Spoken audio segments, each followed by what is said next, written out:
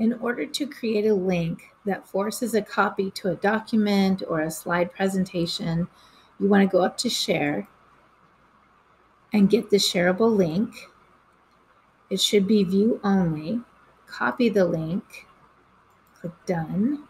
I'm going to go ahead and open a Google Doc and paste the link in the doc so that you can see exactly how you edit the link.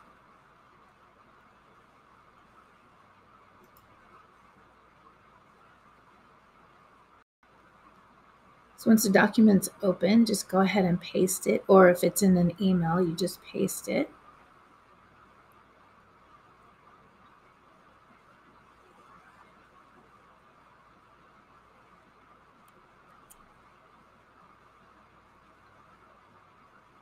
Right here where you see the word edit, this word has to be changed to copy. Even though it's view only, that word edit is still there. So you just change the word to copy. And let's go ahead and copy the link. And I usually test it out. So I'm going to go ahead to my personal account where I can open an incognito window and paste that link in there.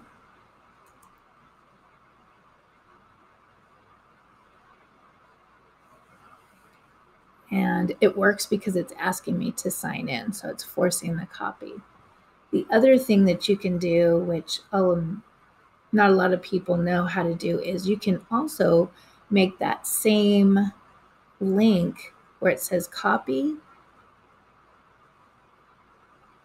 Okay, you can type in template preview.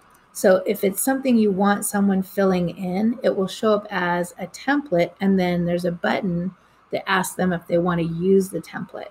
So this is another way. So let me show you this one. Just open a new tab, paste that in there.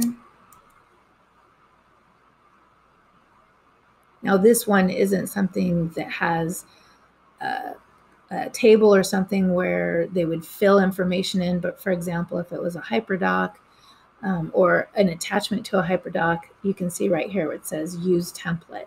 And then the person would simply click there and it would make an identical copy that they could edit. So this would be more if you wanted them to be filling information in, whereas copy is just making a copy of the presentation or the infographic or the resource, whatever it is you want them to have a copy of. So that's how you edit the link in the share box for forced copy and template.